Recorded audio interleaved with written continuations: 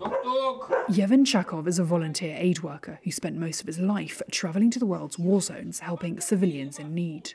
But a decade ago, war erupted on his own doorstep in Ukraine's eastern Donbass, and it never went away. As 2024 approaches, it's a reminder that for millions in eastern Ukraine, the conflict has rumbled on since 2014, long before Russia's full-scale invasion in February last year grabbed the world's attention. I'm staying here because I feel responsible for the people here in this region. Right now, I think it makes the most sense to help my own people.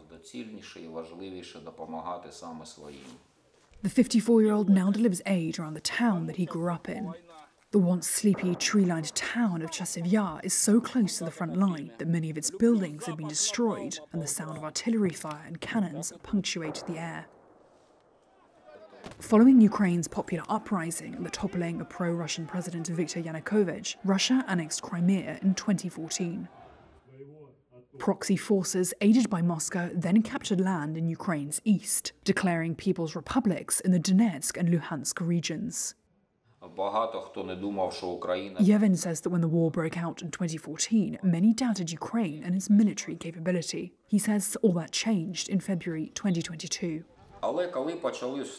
When the full-scale invasion started, I was so surprised by the patriotism.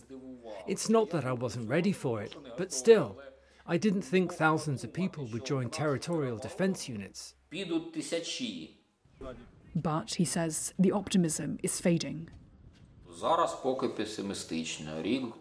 I am currently pessimistic, although a year ago I was optimistic, because I see the actual price we pay.